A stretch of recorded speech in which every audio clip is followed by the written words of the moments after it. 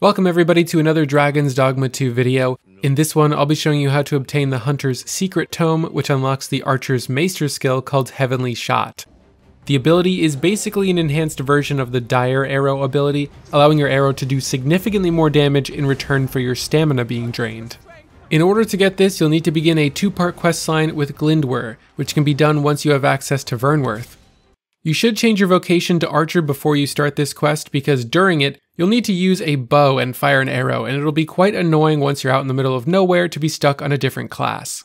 You can find Glindwer standing near Roderick's smithy, and can speak to him here to start the quest Gift of the Bow. One of the first things you'll need to do is gift him a bow, but it needs to be a human-made one. If you don't have one, you can easily buy one from the weapon shop that you're standing next to.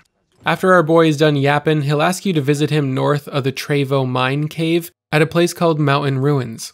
Here he'll ask you to demonstrate using your bow by shooting a target, and he'll proceed to mimic you to learn the technique of using human bows. That's all you need to do to complete the quest and get rewarded with 8,500 gold, 1,600 XP, and a Ring of Proximity. For part 2, you'll have to meet him back at Vernworth in the same spot he was before to start the second quest called the Trial of Archery. Glindwer will go ahead and make his way to a campsite, which is slightly northeast of the mountain ruins that we were just at. Before we visit this area, I would recommend switching back to a vocation that you have leveled up or have good weapons for, just to make your trip through the forest and fighting enemies a little easier. You no longer need a bow, and you no longer need to be on Archer to complete this quest.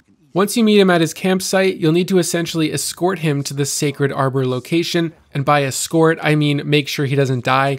He'll be the one leading the way, so you don't really need to know where you're going, you just need to follow him. Eventually, you'll arrive at this hidden location called Sacred Arbor, and once you get within the perimeter of this area, I would recommend putting down a Portcrystal so you can easily travel back to this location at any time. It's a bit finicky about where you can place it, so you might have to try a few different spots. You'll then meet Taliesin, and you'll learn Glindwer's sister Darren was kidnapped by an ogre. And yes, it is pronounced Darren according to Glindwer, as weird as it is. No. Darren? The next step is again to follow Glindwer to the location of the Ancestral Chamber Cave and clear out the enemies inside until you reach the room with his sister and the ogre. You and your group will huddle up and devise a plan, which is honestly really funny looking when you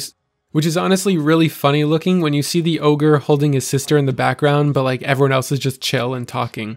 The plan is Glindwer is literally going to do the bare minimum he possibly can, which is shoot one arrow at the ogre, and then it's your job to rush over to his sister, pick her up, and bring her to safety. You can drop his sister off at a safe area of the room and kill the ogre if you want, but it's just a lot easier to carry her completely out of the tunnel by exiting the same way you came in.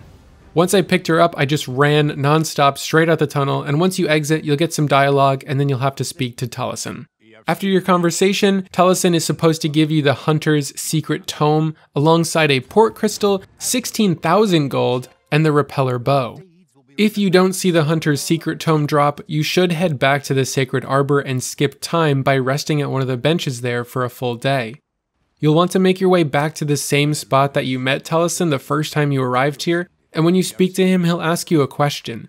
Since his dialogue is all in Elvish, when it presents you with a choice of what to click, choose the top option, since this is almost always the option to agree or accept. By clicking the top option, you're accepting his escort mission, which is very easy to do because he doesn't need to go that far, and you can actually cut the trip in half by taking a shortcut from this road to the destination.